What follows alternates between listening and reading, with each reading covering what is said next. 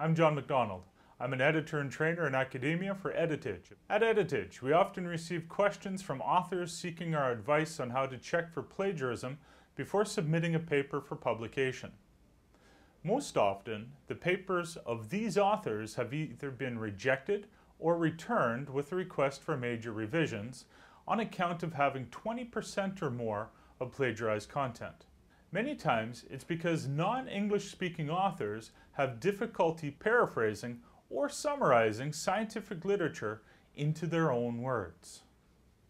Paraphrasing is rewriting content from the source material into your own words.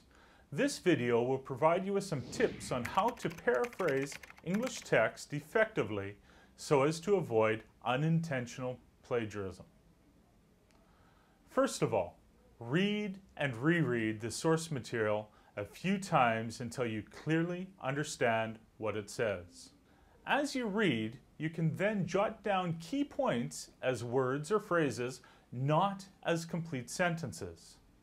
Next, put away the source material and try to write down whatever you've understood from it.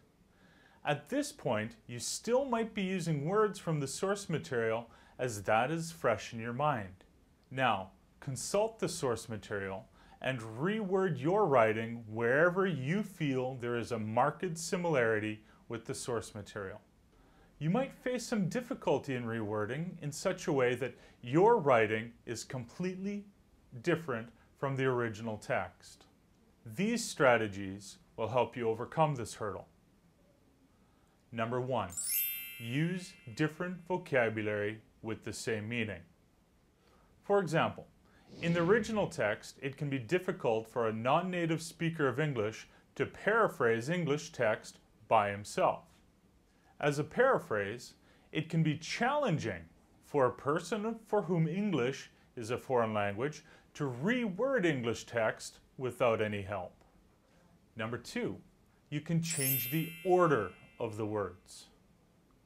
Using the example that we've already paraphrased, the original is, it can be challenging for a person for whom English is a foreign language to reword English text without any help. The paraphrase then becomes, rewording English text without any help can be challenging for a person for whom English is a foreign language. We've flipped the text. Point number 3, you can use different grammar. For example, you could change some of the words in the original sentence into different parts of speech. Say if you use a verb form instead of an adjective, or a plural construction instead of singular, or an active voice in place of the passive. Then the entire construction of the sentence will change. For example, we're now at the point, it can be challenging for a person for whom English is a foreign language to reword English text without any help.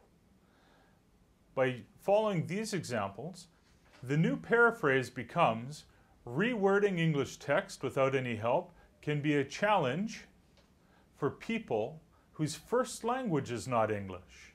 I hope you find these suggestions useful.